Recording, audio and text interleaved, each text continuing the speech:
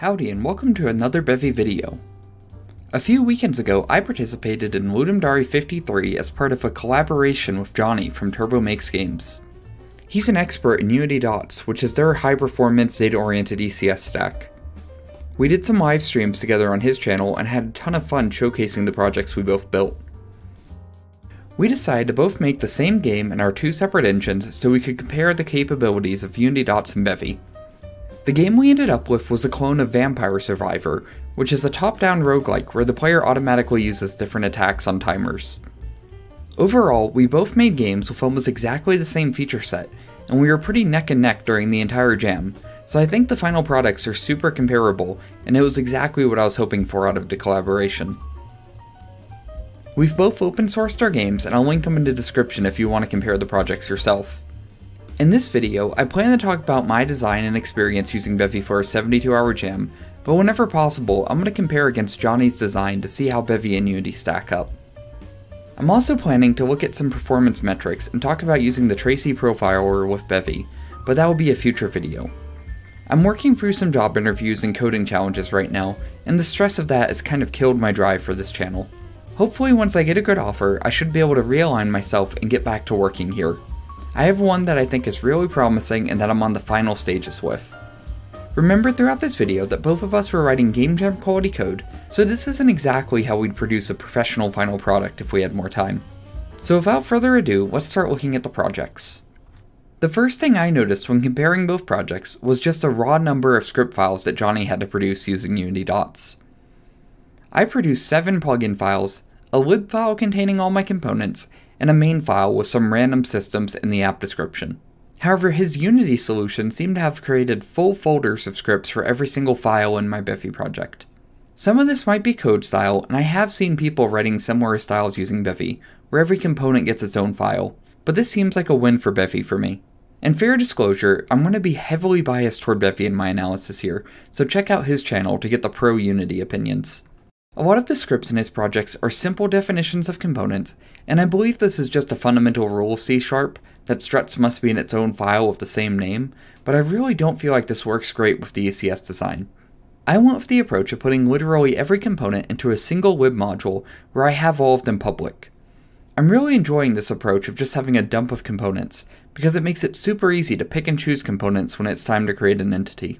However, Johnny does have the Unity editor, which gives him a nice drop-down to add components to entities, so maybe there's some benefit there. There's also the problem of him needing to tie the ECS design back into Unity's existing OOP framework. Where Bevy is natively ECS and all I need to do is derive component, he would also need to create the authoring scripts as glue. I believe he mentioned the IDE he uses has some code gen which is able to automatically create these scripts, but that still seems a little bit less friendly than Bevy's approach. I got the vibe throughout the whole jam that he was having to work much harder than me just to get the same features.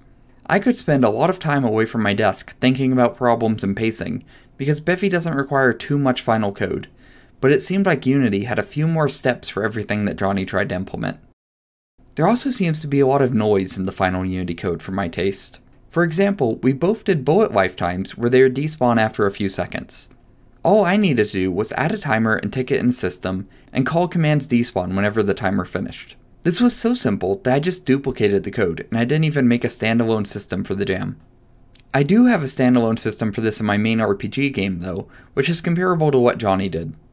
In Unity, however, it seems like first he needed to get their version of commands, which has a very verbose name, then create a job strut and schedule it to run in parallel, and then implement the job strut to execute and do the actual ticking and despawning. Ignoring all of the details here, this is still a complex system to follow compared to the same thing in Bevy, and I really think this shows off the ergonomics of Bevy. This is true for about every system he had to write, and it seems like there's just a lot of cognitive overhead here, and I can't imagine how brutal some of the debugging must be. Even for the follow player entity system, which I believe he uses just for cameras, it seems brutal to have to get the player data and pass it back to a Unity game object. Now I will give him the win on everything related to UI. My UI module is a nightmare of describing all the layouts and text, where he got to use the Unity editor to do a proper design. His code for the buttons is also much cleaner, and I think everyone knows that I'm just not a fan of Bevy UI in its current state. One of the ECS design differences between us is that I noticed that Johnny prefers to use super tiny components, which only have a single value in them, where I'm not afraid to stack timers and health values all into the same component. I guess this is just a code style choice, but you might get better performance with his approach. In principle, I think my design is okay as long as in a single iteration of a loop, all the values will be read or written on a component, because then they're all in the cache at the same time. But it would take a really high entity count to start to see the differences here in performance. We also both had pretty similar system orderings. He could order systems in the groups or before and after each other using the attributes, where I had to use inset or inschedule, so I don't think there's really a clear winner here between Bevy and Unity. I do prefer Bevy's way of handling disabling systems though. Johnny was able to set enabled or disabled on an entire group of systems in code, but there's something nice about the automatic nature of Bevy states. This one is probably just a preference thing, so I'll give no clear winner here as well.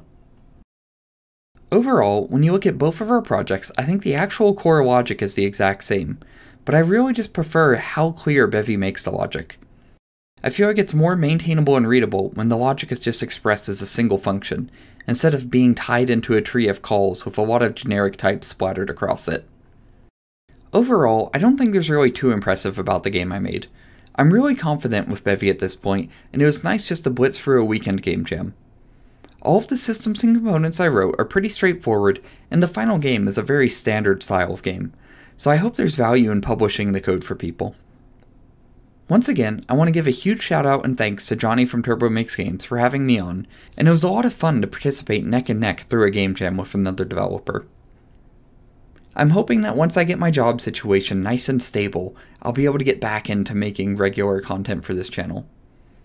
As always, thank you so much to my wonderful Patreons and YouTube members, and thank you for watching.